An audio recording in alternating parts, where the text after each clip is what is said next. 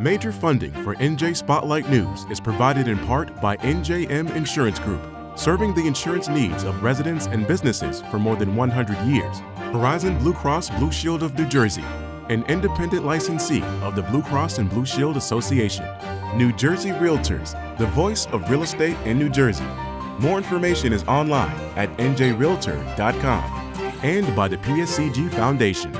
Tonight on NJ Spotlight News, a timeline of evidence presented in the Menendez trial today detailing a quid pro quo. The senior senator isn't buying any of it. I think we keep disproving the government's case.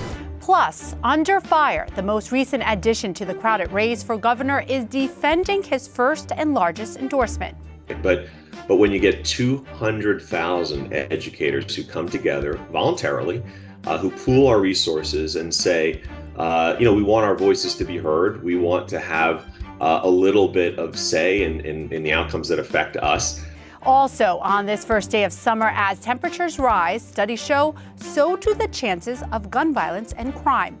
And warning labels on social media sites. The U.S. Surgeon General asking Congress to help curb a growing mental health crisis among teens. The things that I worry about with kids is the amount of time that kids are on social media, the scrolling nature of it, the algorithm. NJ Spotlight News begins right now.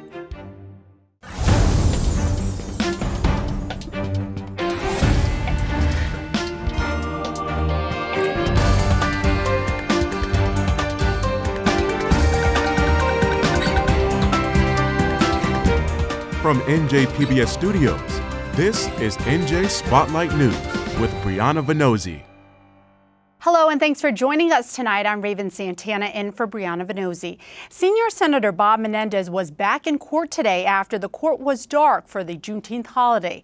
Today, prosecutors laying out a meticulous timeline of events from trips the senator took to Egypt to dinners here stateside with Egyptian officials, to gifts of watches and those infamous gold bars, all to try and prove their case that the senator's actions were in line with a quid pro quo and not merely business as usual for a sitting member of Congress. Menendez poking holes in the prosecutor's case as he entered court this morning. I think we keep disproving the government's case. Well, senior correspondent Brenda Flanagan has been in the courtroom all day. Brenda, take us through this timeline of evidence the prosecution presented.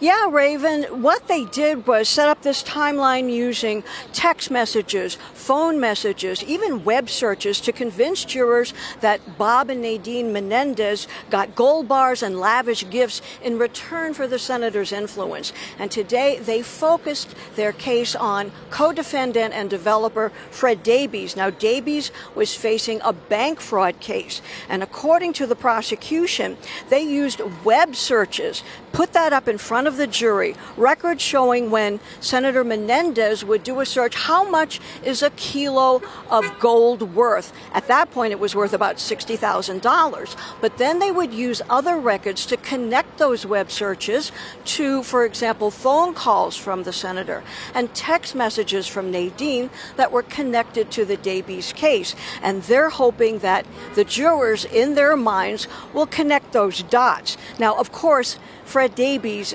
never specifically put a request for a gold bar in a text message. But there was one situation where Nadine said, I'm still looking for that glazed donut. And Davies texted right back, yes, I'm going to bring you that donut. And of course, everybody in the courtroom is wondering, gee, does a glazed donut mean a gold bar? Raven? So, Brenda, how did they connect all these dots? So this was a case of just taking photographic evidence, all right? They had seized Nadine's cell phone from the home that she shared with Bob Menendez. And on that cell phone, they found photographs of gold bars. They were able to look at the dates and connect them to times that she had met, for example, with the driver for Fred Davies. You look at the gold bars, they would show the jury, here's the serial number. Then they showed a list of gold bars that were seized by the FBI when they did the raid on that home in Englewood Cliffs. And the serial numbers would match, Raven. And then again, they let the jury make the connection in their mind. So how did this gold bar in this photograph end up there? The defense has argued, of course, that those gold bars were not bribes, that they were nothing but gifts. Regardless, remember, Nadine was looking at some serious financial troubles. She was going to lose her house. Her house was in foreclosure. She didn't have a car. And after she met Menendez, after a year or so, suddenly she's shopping for houses, Raven. She's looking, for example, at a home in Englewood Cliffs that was listed for $4.7 million, 6 bedrooms and 9 bathrooms. Wow. So, Brenda, where are they taking this case now? So the government started presenting the final piece of its case today, and that involves the Qatari government. Senator Menendez, they allege, curried favor with the Qatari government and with Qatari investors because Fred Davies had a very big but very expensive project that he wanted to develop in Edgewater. And so Menendez essentially sent positive messages, co-sponsored resolutions in favor of the Qatari government. At one point, he even attended a very posh dinner in New York City, persuaded Cory Booker to attend that with him. After the dinner, Fred Davies, for example, offered him his choice of watches, including a $29,000 Patek Philippe. We don't have any indication if he picked a watch or not. But ultimately, the Qataris invested $95 million in Davies' project. The defense attorneys argued there's no connection. Cross-examination is going to continue next week, Raven. Excellent reporting, as always, Brenda Flanagan. Thank you. This month marks National Gun Violence Awareness Month, and while New Jersey reported a record low number of shootings in 2023, according to state officials, public safety still remains a top priority for local leaders and survivors of gun violence. Today in Newark, community organizations and victims of gun violence gathered and pinpointed an urgent need for crime victim support and solutions to prevent violence in Newark. This event is part of Crime Survivors for Safety and Justice's Right to Heal Tour, a multi-city community event series giving various people an opportunity to share their experiences. The organization is very important because I feel like only the community can save the community. It's very important that we're out here, those of us that were former perpetrators, former victims, survivors, or otherwise, to actually engage our community members to get them to put down the guns, reduce the violence, and kind of like get on that journey of social responsibility. New Jersey Education Association President Sean Spiller is the latest Democratic contender to enter an already crowded field for the governor's seat. But his announcement was met with some backlash after he secured an endorsement from his union and the financial resources that come with it. Spiller, a member of the NJ PBS Community Advisory Board, remained silent about the endorsement until now. Senior political correspondent David Cruz sat down with him for the first time to address the endorsement and his gubernatorial run. This is our chance to make New Jersey the place that we know it can be and that it should be for us as well. That Sean Spiller, the Montclair mayor and New Jersey Education Association president, is getting the backing of the powerful union he leads is no surprise. That the backing of the union makes him a genuine contender in the race for governor shouldn't be a surprise either. It has millions and millions of dollars from union dues and associated PACs, and it's not afraid to weaponize them, as it did against the former Senate president in 2017. Steve Sweeney tries to tell you he gets things done for South Jersey. Don't believe him. Nobody questions when we have all these millionaires, billionaires who swoop in all the time, right? And one or two of them exert more influence than, my God, all of us put together, right? But when you get 200,000 educators who come together voluntarily, who pool our resources and say, we want our voices to be heard. We want to have a little bit of say in the outcomes that affect us. When we do that, there's a question of well, is it fair that we try to get influence? Is it how are we doing this? The union dropped $2 million into a nonprofit advocacy group called Protecting Our Democracy, ads that featured Spiller in the months leading up to his announcement. Just a small sample of what the union can do. But beyond the union's influence, Spiller still has to answer questions about his tenure as mayor of Montclair, which is about to come to an end after one term and was marked by controversy and often chaos. Let's see him address that. Yeah, I am. I am going to address it. Former mayor and city councilor Bob Russo, a Spiller critic, says the mayor, who makes close to $400,000 as union president, still has to answer why he took benefits from the city to which he wasn't entitled. Schuon has, as you know, a big job, high pay, all benefits covered, and still he took the payments in lieu, which amounted to about $50,000. People are outraged at that. I'm a political science teacher for years at Montclair State and Rutgers. I give him a D-. It's just some of the baggage that Spiller will have to carry into an already crowded Democratic primary field with two mayors, including Ras Baraka of Newark and Steve Fulop of Jersey City, plus the aforementioned NJEA public enemy number one, with others set to follow. Analyst Micah Rasmussen says that's a heavy load for Spiller. Sometimes political controversies and scandals don't have a personal edge to them. This one does, not because he's necessarily enriching himself, but because there's a perception when it involves benefits or when it involves salary or compensation, that there's a perception of self-dealing. And that is one that is very difficult to get out from under. But to the extent that this information gets known by primary voters, he's going to have some tight answers to these questions. And my lawyer made me do it, which is Spiller's current defense may not fly with a skeptical electorate, even in a big field where there's going to be plenty of distracting noise. I'm David Cruz, NJ Spotlight News. As the scorching heat continues to melt the Garden State, this unprecedented heat wave brings another type of danger: increased violence. According to several studies, a summer surge in gun violence and crime could be directly tied to the heat. On this official first day of summer, mental health reporter Bobby Breyer took a deeper dive into communities like Patterson, which saw an uptick in crime this year over last, and joins me now to discuss his findings. All right, Bobby, thanks for joining me. Absolutely, yeah, thanks for having me. So summer is usually a time when people are out, they're enjoying outside, even when it's hot. But we also know, according to your reporting, when it's hot out, that's also a time when violence spikes as well. And so let's talk about the connection with heat and with violence. Sure, there's really two theories right now that academics and researchers have pointed to between the correlation between heat and violence and just overall crime in general. One is the heat aggression theory. Essentially that holds that as it gets hotter outside, people tend to be more irritable, tend to be angrier, and often could lead to conflict and violence, including gun violence.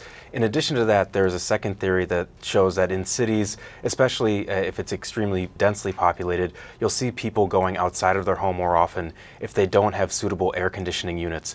Because that's the case, there's literally and figuratively more people outside that could then bump into each other, which could then create more conflict, more violence, and could potentially lead to more gun violence. Although those two theories kind of both hold water, the one that has been more popular amongst researchers and academics recently has been that second theory, that there are more people outside due to the fact that air conditioning units just aren't holding up right now. Are we seeing a spike in violence? And in what areas are we talking about? Because we know that there are also a lot of things going on in different cities to kind of prevent violence as well. Sure. Right now there has been a drop in violence, in gun violence in particular, in 2023 across the state. But if you look at certain numbers coming out of places like Patterson, there has been a spike since Memorial Day in some of the gun violence shooting victims that places like the Patterson Healing Collective have responded to so far. So unfortunately, although there has been a statewide drop in recent years, there has been an uptick since Memorial Day that a lot of organizations are seeing, but they have certainly taken preventative measures to address and prevent that as the summer has continued. We know a lot of events and programs and initiatives start with really the families of victims who have suffered from gun violence. So what are some of the challenges? What are you hearing from families? I know that through your reporting you were able to speak to some of these families. Right now, one of the biggest challenges after somebody passes away from gun violence is the grief that families feel. The fact that a lot of this grief is not just in the moment that it happens, but that it really never goes away. A lot of advocates stress to me the fact that grief is an ongoing process that really changes throughout the course of somebody's lifetime. There have been efforts to address some of that through places like, once again, the Patterson Healing Collective, the Sisterhood Squad. Essentially, that's a bereavement group for mothers who have lost a child to gun violence. But in addition to that, the biggest challenge that a lot of victims face is kind of like a lot of people move on with their lives if they maybe knew the person in some way or another, but the direct family members' lives are completely altered. And that lack of understanding or that lack of connection sometimes could really be a burden for direct victim family members. So it's a tough time for family members, but also for community members as well. You can't always control how hot it is, but there are events and programs and groups, as you mentioned, that are trying to prevent violence. Bobby Breyer, thank you so much for joining me. Thank you, Raymond. The undocumented spouses of U.S. citizens now have a pathway to citizenship. President Biden unveiled a new program that would grant temporary legal status and work for a period of up to 3 years while their case is being handled. As Ted Goldberg reports, the new policy could impact some of the 16,000 DACA recipients here in Jersey. For DACA recipients, it can be a decades-long process to become an American citizen. This is literally the only place that I've ever lived, come to know, if anything, because mind you, I came here when I was 3 years old. So anything that I might have experienced in Uruguay, I might have forgotten. It's a frustrating process for many of us because it's very uncertain what the future holds. Eric Cruz Morales left Mexico for the U.S. with his family when he was 8. As a DACA recipient, he fills out forms and pays about $600 in fees every other year, a process he says is cumbersome. But under a new program from the Biden administration, it would streamline the process for some DACA recipients to become citizens. I think it's a great step in the right direction. President Joe Biden has made a few major moves on immigration recently. An executive order has created a pathway to citizenship for people married to American citizens for 10 years. These people would also stay in the U.S. while their case is being heard and would be on work visas for 3 years. Immigration advocates have mixed views on this, with skepticism about timing. It's very hypocritical to be able to do this. I'm not sure, what the reasons were.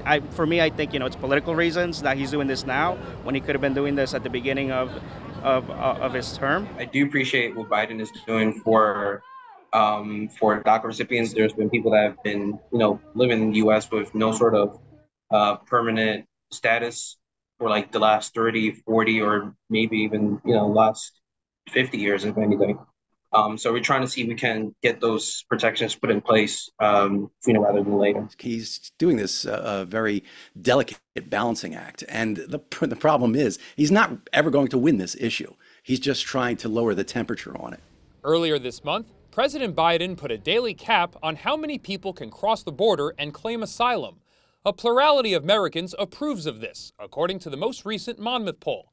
Even then, 46% of Americans think the order is not tough enough when it comes to dealing with illegal immigration.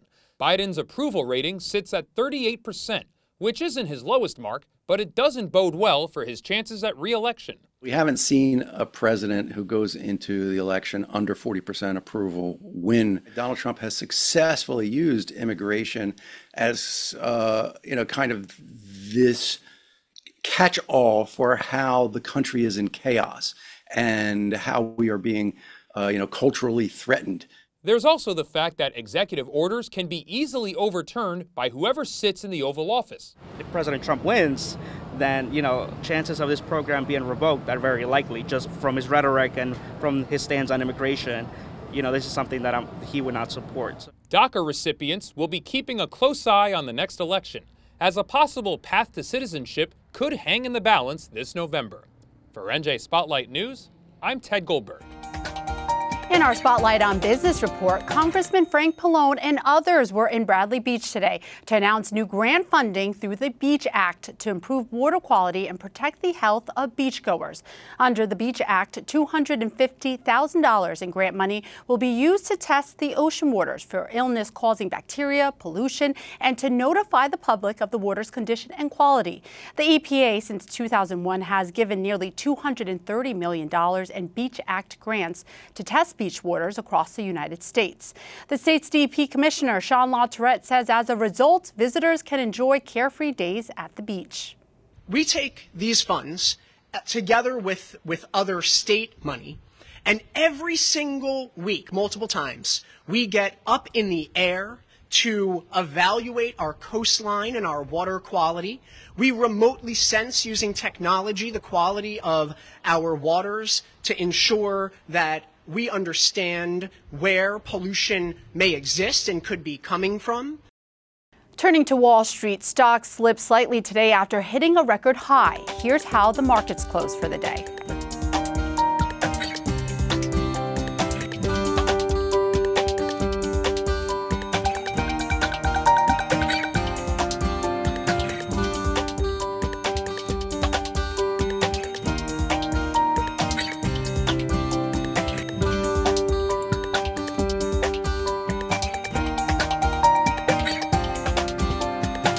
The U.S. Surgeon General has called on Congress to require warning labels on social media platforms detailing the effects on young people's lives.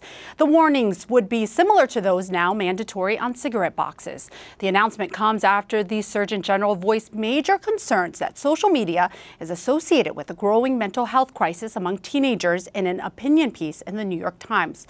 But is this feasible? And is it enough to improve children and teens' mental health? To discuss more on the topic, I'm joined by Chief of Adolescent Medicine at St. Joseph's University Medical Center in Paterson, Dr. Jennifer Chuang. Dr. Chuang, thanks for being with us.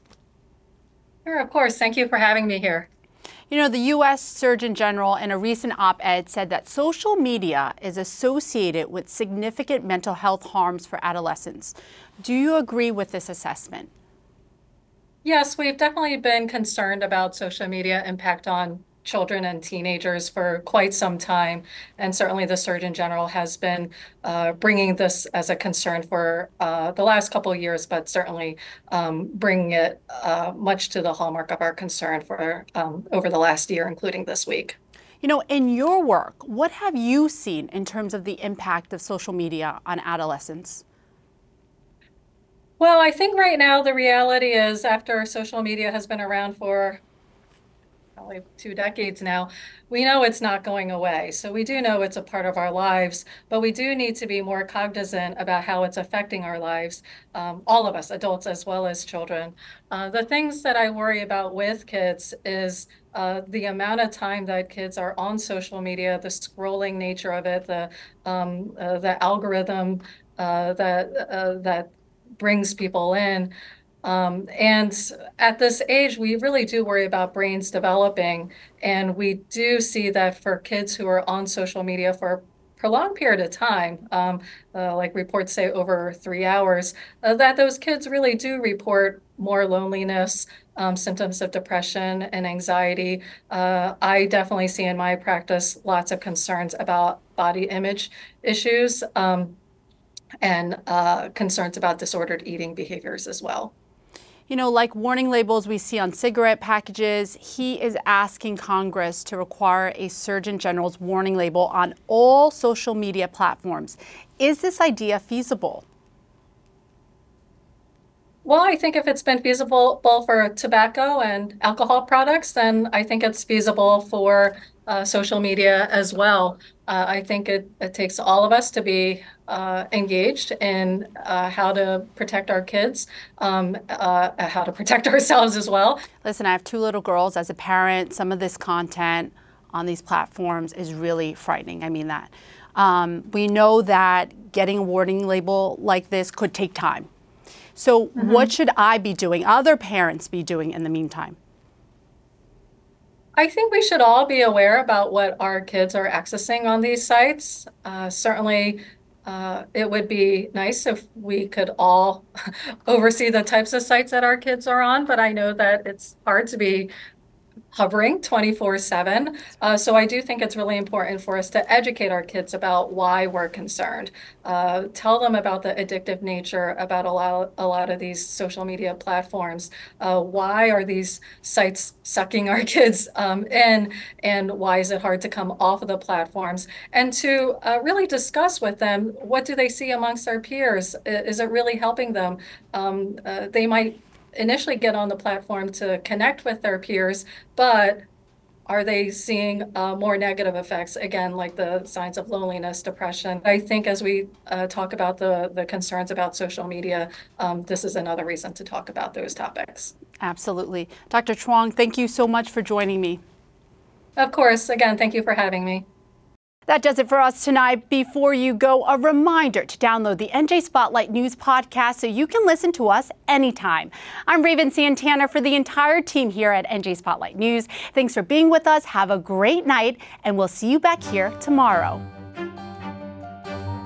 New Jersey Education Association, making public schools great for every child.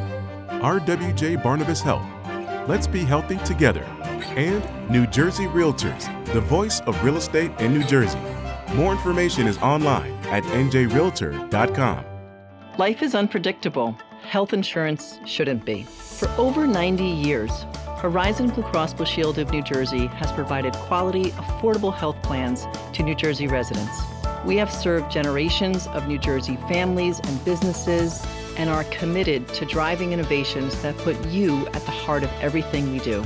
Our members are our neighbors, our friends, and our families. We're here when you need us most. Horizon, proud to be New Jersey.